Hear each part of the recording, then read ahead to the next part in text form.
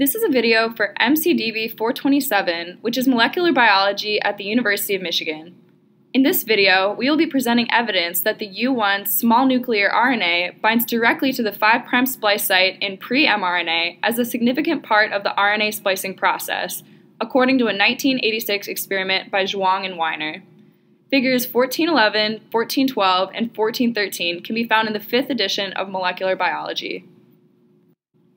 So, what is RNA splicing exactly?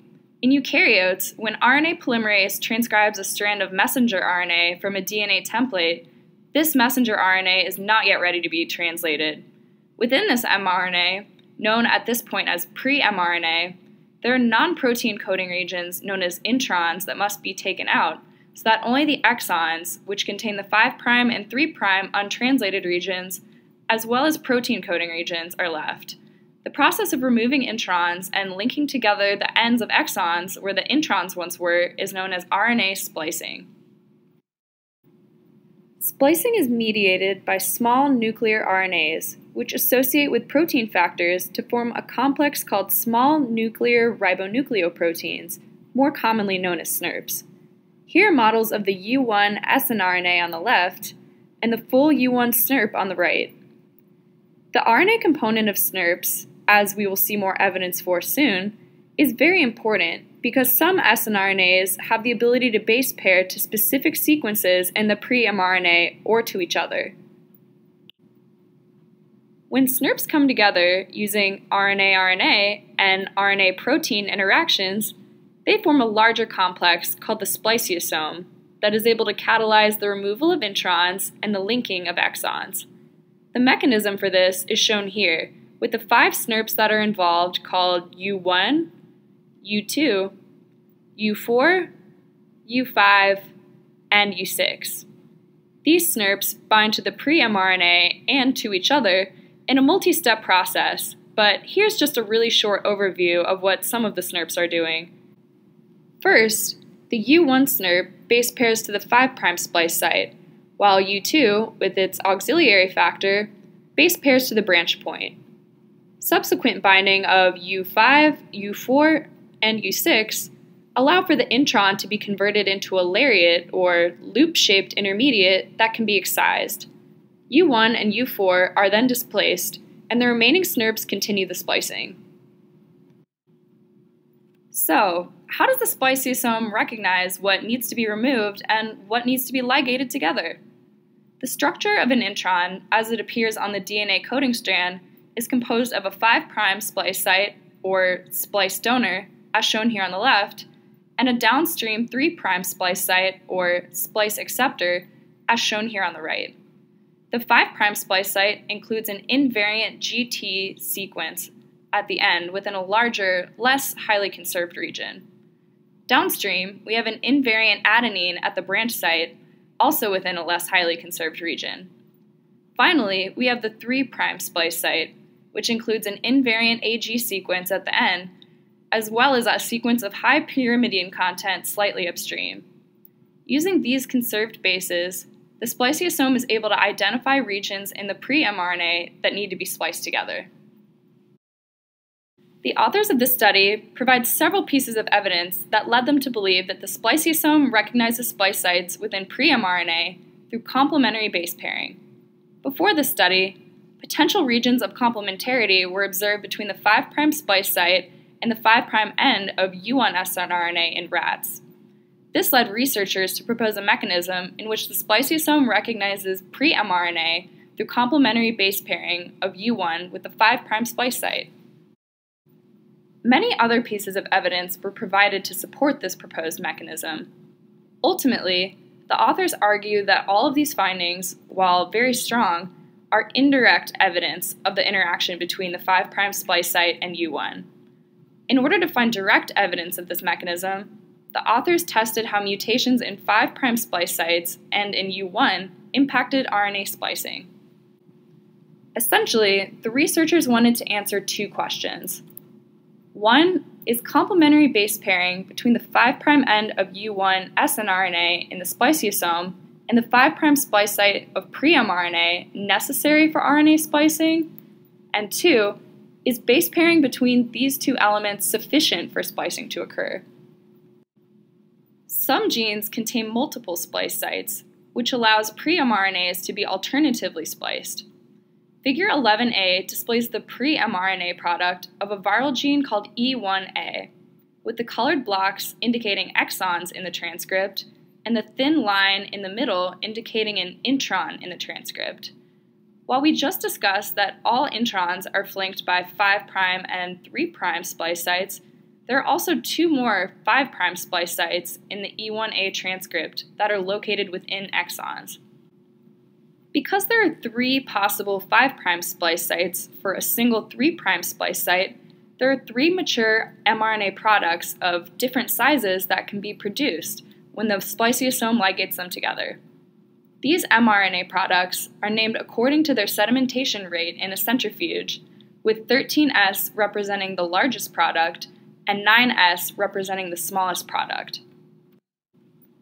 In order to observe the relative concentrations of each of these 3 splice products under experimental conditions, these scientists use a technique called RNase protection assay. For an in-depth explanation of how this type of assay is performed, I'll link a video down below. But the general process is that these scientists constructed a uniformly radiolabeled RNA probe that could hybridize to any of the splice products. Here we can see the hybridized probes as purple lines. Notice that there's no hybridization in areas where an intron was spliced out. The next step is to add RNase, represented here by the black X's on the probe. When RNase is added, any single-stranded RNA, in this case, any length of probe that was not hybridized, is degraded, leaving behind labeled double-stranded RNA that can be denatured and run on a gel. The gel separates the single-stranded RNAs based on size, so after this assay was performed, we would expect to see bands of 3 different sizes corresponding to the 3 possible splice products. In figure 1411b, we can see a depiction of the expected alternative splice products of E1A, as well as a radiolabeled probe used for the RNase protection assay. As previously discussed, each alternative splice product is a different size, so following hybridization with the probe and degradation with RNase, we expect to see radioactive fragments of 611 nucleotides, 473 nucleotides, and 136 nucleotides long on a gel, and a common product from the 3' exon that is produced from any of these splicing events. From the results of the RNase protection assay, we can see that these predictions were pretty accurate.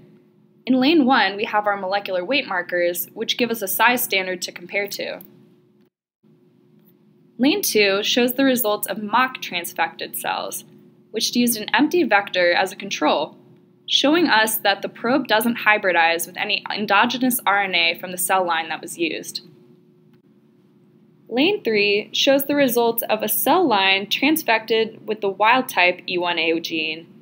As predicted, we see bands at around 611 nucleotides and 473 nucleotides, corresponding to the probe mRNA for the 13S and 12S splice products respectively. No probe hybridized to the 9S splice product, which the authors note as being a result of 9S splicing occurring later in infection than the point that was tested. At the bottom of the gel, we observe a band representing the probe hybridizing to the 3' exon, which is the common product we mentioned before.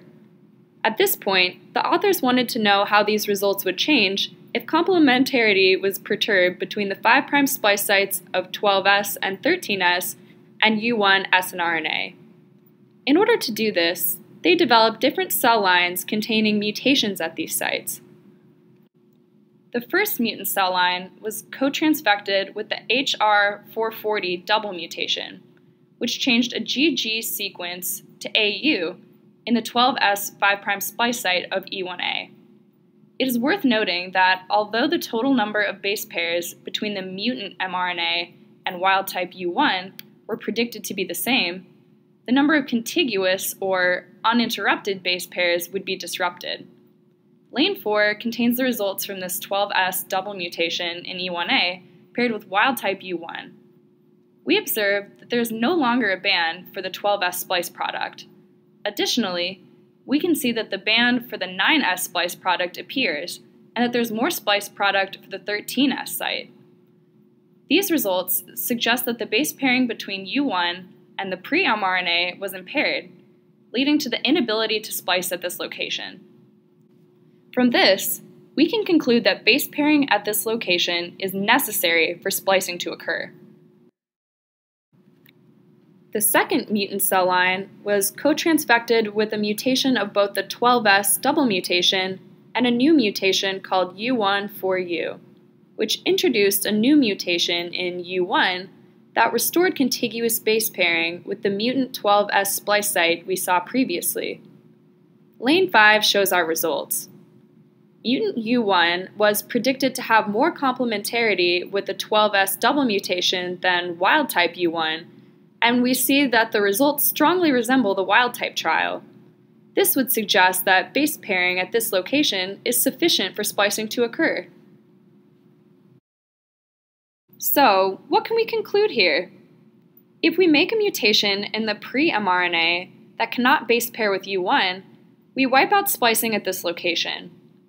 If we make a compensatory change in U1 to restore base pairing, we can suppress this phenotype and splicing is restored. Thus, for this splice site, base pairing between the 5' splice site and U1 is sufficient for splicing to occur. The third mutant cell line contained the PM1114 mutation, which changed an A to a U in the 13S splice site. Similar to what we observed with mutating the 12S splice site, this mutation was predicted to disrupt contiguous base pairing with U1. In lane 6, we observed that the 13S single mutation had a similar effect to 12S double mutation in that it eliminated the 13S splice product. Once again, we can see that the concentration of the other splice products seems to increase. This supports our previous conclusion that base pairing is necessary for splicing in this location to occur. The last mutant cell line was co-transfected with both the 13S single mutation and a mutation called U1 6A, which introduced a new mutation in U1 that was predicted to restore contiguous base pairing with the mutant 13S splice site. Lane 7 shows the results. While we would predict from what we saw previously that the 13S splice product would be restored, this was not the case.